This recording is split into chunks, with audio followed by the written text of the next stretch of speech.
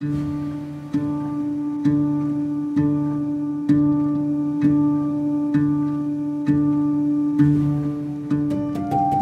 just a group of teenagers from a high school. We never thought we were going to get this far. We got this. This is going places. This is going to do something. It's going to make a change. Like, we tell our stories and they listen, they think about it. Who knows, they might stop drinking. People had questions about what if it creates places that aren't safe, but what if it can create places that make everything better? You guys nervous now? No. What about you, Ayla? What? Nervous? You are? Yeah. Don't be. Well, be a little bit, but not all the way. Hello, ladies and gentlemen. Being 5 o'clock, I'm going to call the meeting to order, and I'll ask everyone to rise and the city clerk to say the prayer.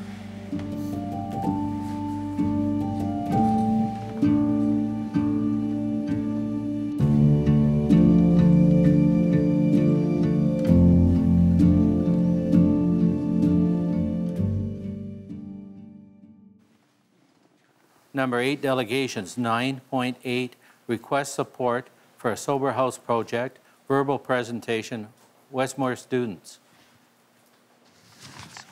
So I'll ask who's ever going to start speaking, go to the podium and identify yourself, please.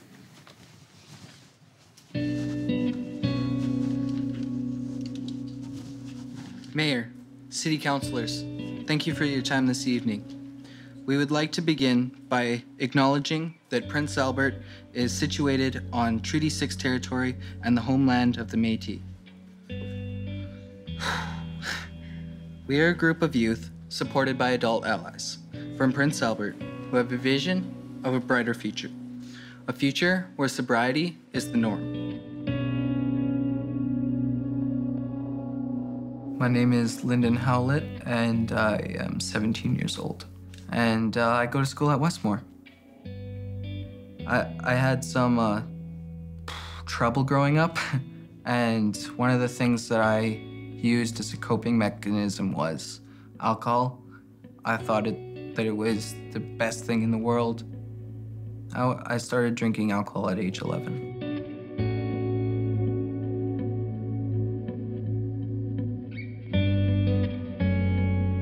I don't want people to go through what I did with alcohol.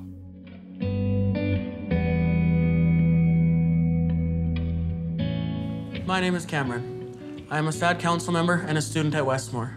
I have lived in Prince Albert all of my life. I have seen what alcohol can do to a beautiful city. When I was younger, I remember how scary it would be to be with an adult who was drinking. I have a grandma who was my safe place. Everyone should have a safe place like I did. I used to go and visit my dad. They would be drinking or they would already have drank, and I didn't like being around them, so I'd go and visit with my grandma. She was my safe person in place. Whenever something I didn't like at the house was there, I'd go and sit with my grandma, play guitar, watch her play bingo on her computer, or just talk. A lot of people are afraid that if they go out after dark, they're gonna get hurt. We're trying to take Prince Albert back.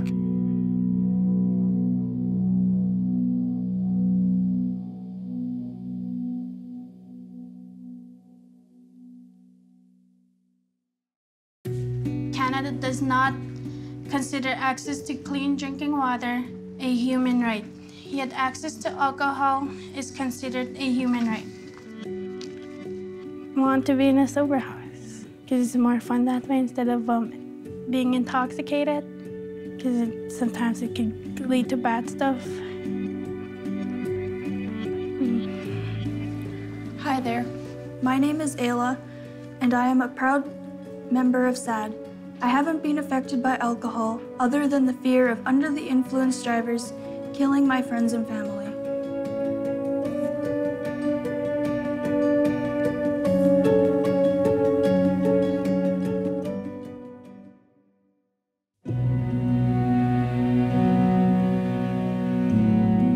Westmore Public High School has around 98% First Nation and Métis students. Prince Albert has potential. It's got very, very beautiful things, but I know that it is a city that is hurting. and it's hurting because of alcohol. The city needs hope. We all need hope. And when you hear our youth speak in such a manner that they care about their community, they care about themselves, their families, everyone, their peers, and when it comes from our children and our youth, that is very uplifting. You speak and then step aside so the next person can go and speak. We are a group of youth supported by adult allies from Prince Albert who have a vision of a brighter future. A future where sobriety is the norm. We are calling our vision the Sober House Project. So we want our audience to sit around here, and we're going to practice our presentation over here. We're going to practice it just like it will be at City Hall. In Indigenous culture, it's not acceptable to speak out and tell anybody else what to do. I've personally been affected by the impact of alcohol abuse. I grew up with alcohol in my home.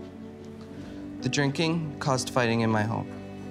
I faced abuse and many problems. This caused me to turn to alcohol at age 11. There's a lot of kids that start drinking at a very early age, 9, 10, 11. Alcohol's there. And it's very normalized, everyone drinks. It's quite normal to drink at 11. Northern youth have issued a call to action to address drugs and alcohol in our communities. Harold R. Johnson addresses the same issues in his book. Johnson estimates that in Northern Saskatchewan, 50% of all deaths are alcohol-related.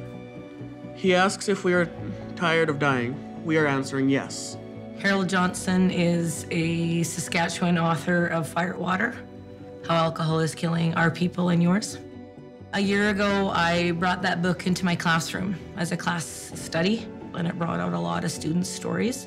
It empowered students to speak up.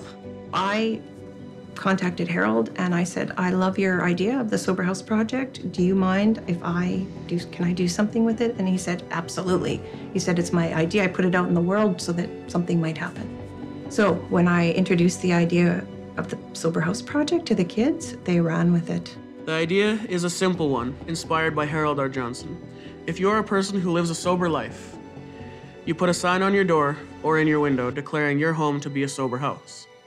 A sober house sign means that alcohol is not welcome in your home, and neither are intoxicated people. I think the Sober House Project is so important because we need that next step out of treatment. Without that next step and that continual support, you're just gonna go back to the old ways that you had. I think the Sober House Project will create a lot more safe places and safe people. All right, everybody, before we break for lunch, I just want to say great job, everybody, and thank you for being here today. You guys are awesome. So I just wanted to show you this. I got this in an email, so I just wanted you to watch this message, please. Okay, you guys. Sorry I couldn't be in Prince Albert to be with you as you guys go through this. I got caught in Toronto. You're doing something that takes a lot of courage. You're taking on an industry and a culture and a story that's been ingrained for hundreds of years before you got here. And it's a very powerful story that has been damaging our people since it arrived here. You make me very proud. I tell you and give you advice on how to proceed and where to get strength from. But watching what you guys have done, you've already figured this out. You got this. Thank you. These kids believe that they are the seventh fire. This is the generation that has felt the pain like no other generation.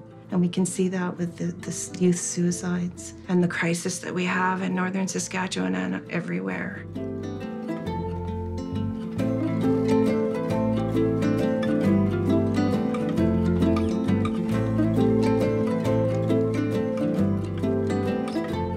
So they believe that they are the generation that will wake up and that they're not going to look to others for rescue. I actually am very surprised that we're able to perform our presentation in front of the City Council and the Mayor. I'm very surprised about that. We're serious about the project, so I do think that we can make a change even though we're teenagers. Yes, let's get this going. We need this in Prince Albert. I wish more kids had a safe place like I did, so that they wouldn't get into drinking and doing drugs like a lot of them probably have. This one is Sid. He's our first rescue. We got him just about a year ago. It's almost his adoption anniversary. This is Loki. This is Grace. I've seen what alcohol does to our community here, and I want to see it become better in our community than it used to be. It could probably rescue Prince Albert, and it could probably help bring back everything that we used to have. I hope that I can change some lives tomorrow.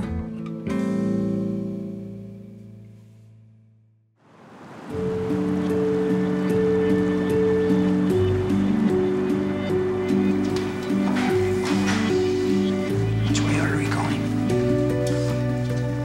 Thanks, man.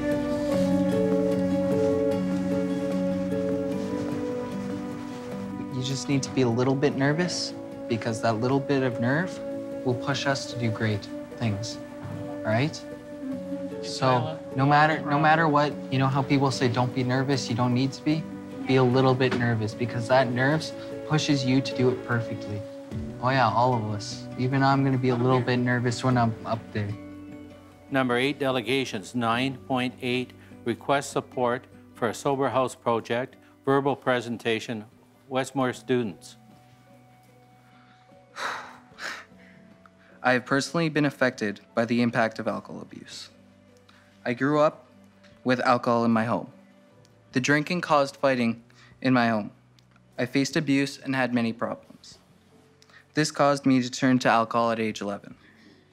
I believe kids who are exposed to alcohol and violence at an early age will grow up to think that it is normal to drink and suffer from the effects of alcohol. If we can stop the normalization of alcohol, if we can create a community where we support each other in living healthy lives, future generations will not have to suffer. With those kids, I have taught them in my class, so I know where they're coming from, because that was my youth. But then you hear some of the stories and it makes you so angry.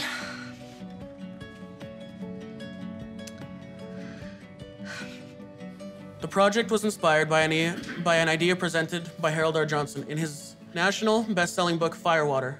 The lack of healthy adults for role models mean that alcohol abuse is normalized, and youth are left on their own too much, and often begin drinking themselves at an early age.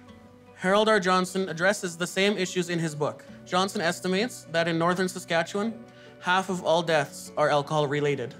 He asks if we are tired of dying, and we are answering yes.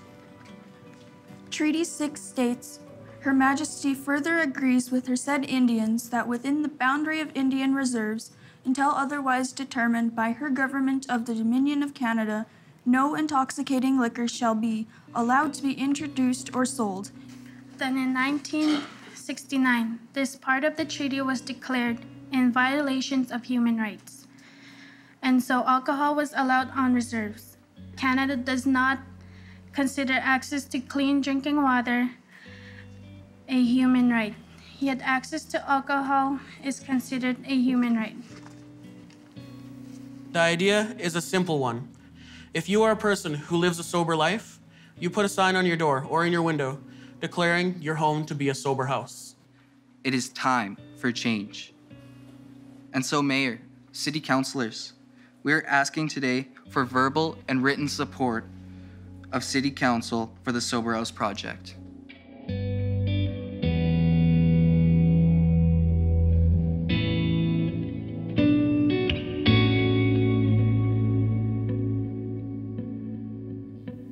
I would like to move that the City of Prince Albert provide a written message of support to the Sober House Project. I'll second. Okay, and ready for the vote?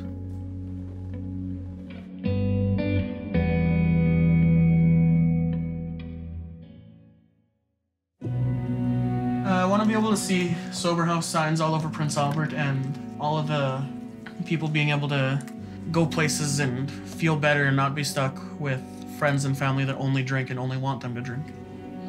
If City Council doesn't help, we just continue on from there. We push it on our own. Because if they can't help us, we can't say we can't help ourselves. We have to still take it as far as we can. See you later, cousin. Yeah, peace out, cousin. Have a good night. Yeah, you too.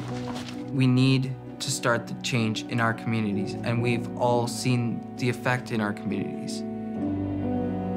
You wouldn't just walk down the street and think, well, I bet you they drink, and they probably drink, and they probably drink too. You wouldn't believe that because you'd see sober house signs.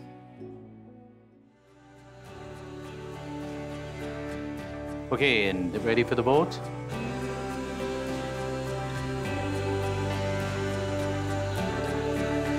All in favor? Passes unanimously. Thank you.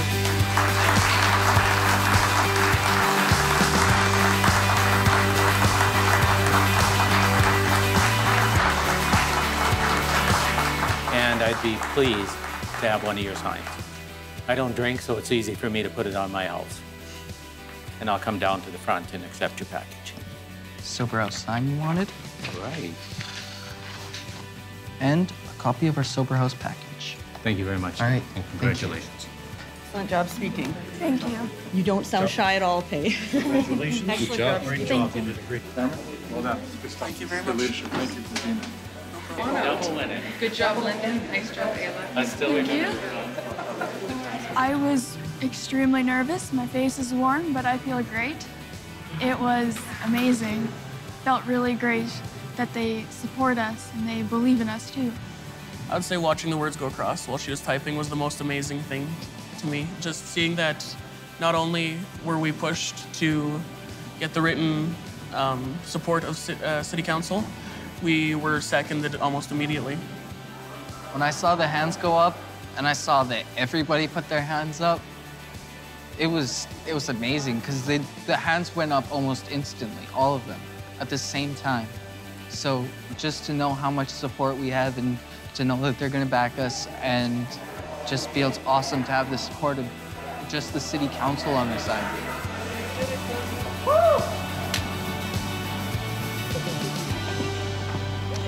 Finally.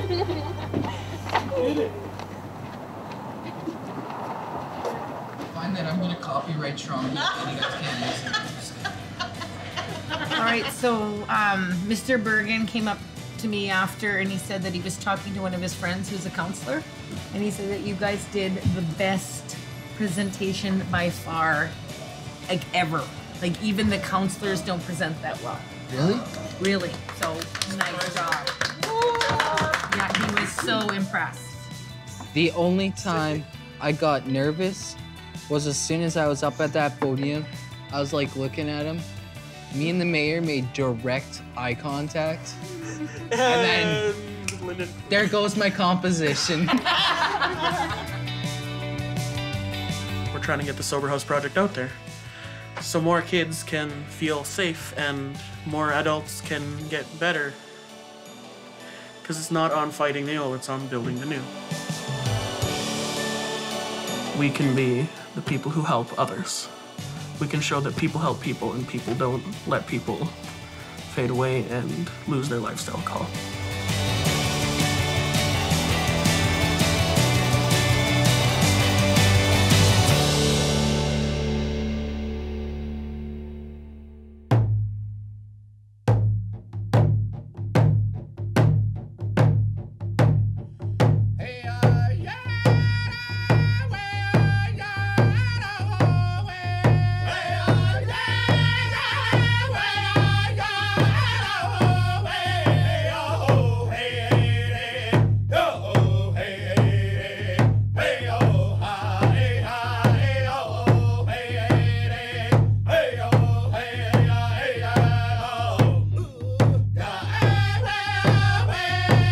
How are you today? I'm good. Oh, I saw you last night with your group there in the City Hall. Yeah, Cameron. Cameron, I'm Hannah. Nice to meet you. I'll bring you your sober house package. Okay, I will definitely sign this. Anytime we can help you guys, that is just awesome. Thank you very much. Want to put it on the window? Sure. Okay, let's do it. I feel like someone else is gonna eventually come to this house and eventually start calling her mom or grandma.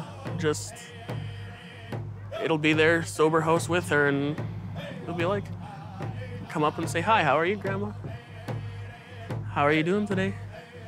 Staying sober, and this is gonna be another sober community. Hey, oh, hey, hey. oh.